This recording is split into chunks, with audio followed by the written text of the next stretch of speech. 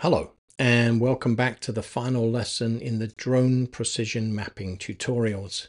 By now, you'll know how to set up an enterprise drone with RTK and coarse corrections to accurately geolocate your images, know how to process those images into a map, and then export that for sharing with clients via a web portal. We kept things very high level and easy to understand, but in life, not everything goes according to plan. So here are a number of troubleshooting tips and some best practices that I use to keep my life easy and my clients happy. I'll start with troubleshooting and then move on to best practices later. First up, low quality maps. There are a few things that might cause this, but most often this is caused by poor lighting conditions, which can cause motion blur or cause the ISO to climb too high. If you're finding that the photos that you're feeding into the software are blurry, then there are a few things to check. First, make sure that you're not flying too fast for the conditions. In general, the closer to the ground you are, the slower you will need to fly to avoid motion blur. You can also improve the chances of a clean capture by increasing your shutter speed to 800 or above. However, only do this if you can safely do that without the ISO values climbing above 400. Anything above that and the amount of noise in the image can be a problem. If the images are sharp but the results are not, then it is likely that your settings in your photogrammetry software are incorrect.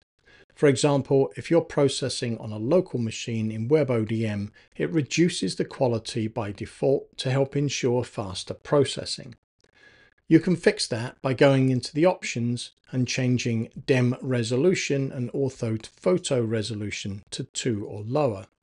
These changes will be different from different machines and different software, but it's worth doing some digging to find the best options for you.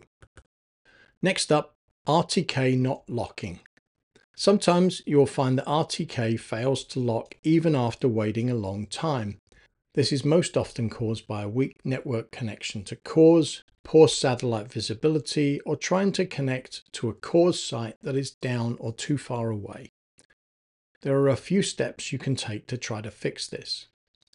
Start by restarting the drone and your controller and making sure that your controller has a good internet connection. This is especially true if you've changed parameters such as the RTK connection points. If that doesn't solve the problem, it could be that the drone doesn't see enough satellites. In that case, turn off RTK to enable the drone to take off, climb high enough to clear nearby obstacles, and then turn RTK back on and see if you can connect. If things are still not working, it may be that the cores station you are connecting to is not working. Go to the cores network status page and make sure that everything is still up. I've seen a few times where either a single site was down or in one case the whole network was down for a whole day. If you've tried all that and it's still not working, you sometimes have no choice but to continue. In that case, you can capture with the RTK unit installed but switched off. The drone will capture additional files that can be used with downloaded cores files to post-process, and I'll link to a video about that here. Software processing errors in WebODM. There are several reasons why WebODM may fail. Insufficient memory is obvious because the system usually tells you that. If you have that problem, you can try reducing the number of images or offloading processing to the cloud, and I'll link to 2 videos covering that. But other problems can occur if you don't provide enough overlap between images for the system to line things up, or if the images are too similar, such as when there are a lot of trees or parallel lines, which can confuse the software. If the problem is caused by insufficient overlaps, make sure that your overlaps are at least 70% front and side for a 2D map. For other problems, the WebODM forum is a great place to start, and the people there are very helpful. Next up, gaps in photo capture during mapping. This is most frequently caused when the mapping software is set to distance instead of timed intervals. Distance has the advantage that you get very consistent spacing even when the drone slows down and speeds up to make turns. However, it relies on the camera being triggered remotely by the controller, so if there is an issue with a signal caused by blockage or distance, then it might miss some shots. The easiest solution is to switch to a timed interval.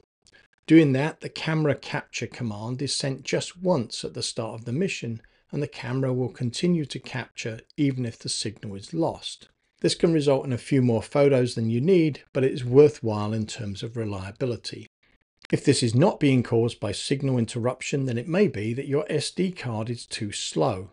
To fix that, make sure you pick cards with a fast write speed and only buy from reputable dealers, as there are quite a few fake cards out there. I've been using SanDisk Extreme cards for years and have never had a problem with write speed.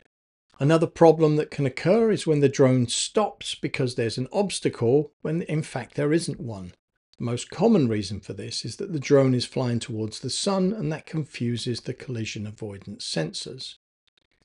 To fix that, there's a few things you can try. Start by making sure that the collision avoidance cameras are clean. If they are and you're still having problems, then you will have no choice but to turn off obstacle avoidance. Depending on the drone or the app, you can turn off just one direction, so I would do that. Once you've finished the job, don't forget to turn them back on again. Now we'll move over to best practices. First up, keep everything organized on site. When you're flying at a site, it's very easy to lose track of things, particularly on longer flying days. Here are a few of my favorite tips to keep yourself organized and on track and ensure you don't forget anything. First up, bring a shot list. It's very easy to get on site, run around capturing things, and then only find out you missed a key part of the capture when you return back to the office. To avoid that, simply make a list of the shots that you need and then perform them in order and tick them off as you go. SD card management. If you're doing a lot of work, then it's easy to lose track of which SD cards have been used. To avoid confusion and make sure I never accidentally overwrite a card that has images on it, I use a system of SD card holders that are green and red. Cards in the green holder are ready to be used and can be safely formatted once inserted. Cards in the red holder have data that needs to be offloaded. Before leaving a site, I remove the SD card from the drone, place it in the red holder and replace it with a card from the green holder. We only ever go in this route: green to drone, drone to red, red to PC, and then back to green. Doing this, I know exactly how many SD cards I have left, which ones have data that needs to be offloaded, and I can be sure I never accidentally overwrite the files that I need. Next up, document everything. Log your RTK base location, flight parameters, GCP coordinates, and other notes, especially for repeat or regulatory jobs. Another good option is to take some screenshots of the mission when it is running. This can include things such as the GSD and the flight altitude. I was saved in the past when a client suggested I had set the wrong GSD based on his guess just looking at the pictures. A simple text of the screen showing the mission GSD parameters and their fears were put to bed. Next up, label and organize data immediately. If you're using newer drones, such as the Mavic 3 Enterprise, then Pilot 2 names folders based on tasks that you run. Some apps like DroneLink allow you to create folders as part of the mission, assuming you're on a drone that supports naming, and I would recommend doing that. It makes life so much easier later. This not only helps you to stay organized, it helps with copying because you don't accidentally mix files with the same folder name, such as DCIM. Next up, use ground control points or GCPs strategically. While we didn't cover GCPs and checkpoints in this tutorial, it is always a good idea to have them. Checkpoints in particular will enable you to validate that the data you have created is in the right spot and is not shifted. And if you have GCPs, this will give you a backup plan in case the checkpoints let you know something is wrong. I'm planning on doing a future video on how to use GCPs and checkpoints in WebODM, as it's too big a task to handle here, so I won't say more than you should use them if you can. Plan redundancy into flight paths. When creating maps, particularly of structures such as roofs, it's a good idea to add a little extra room around the outside. Frequently, the software will create a flight path that doesn't go all the way to the edge, as it should be covered by the camera, and that can cause areas to be missed. better to add a few minutes to the flight than miss something because of that. As a general rule, add about 10% around the structures that you need to capture. Use software to preview results. After a mapping flight, use WebODM's quick preview to identify any data gaps before leaving the site. This can help ensure you don't have gaps in the capture, which can happen particularly if you're using distance capture instead of time capture. As mentioned earlier, time capture is a much more reliable method if you're going to be in an area with poor connectivity to the drone. Managing client expectations. Make sure you understand your client needs and skills by asking some careful questions. For example, if you ask them whether they want D-log or regular color profile, and they look at you as if you have two heads, then don't give them D-log under any circumstances, or you'll be spending time talking the client off the ledge because they think the whole shoot is ruined. And if you're not sure, just keep it as simple as possible. Don't waste money on powerful machines. Processing costs can add up if you're running large jobs frequently, and there are definitely times when building a powerful processing machine makes sense.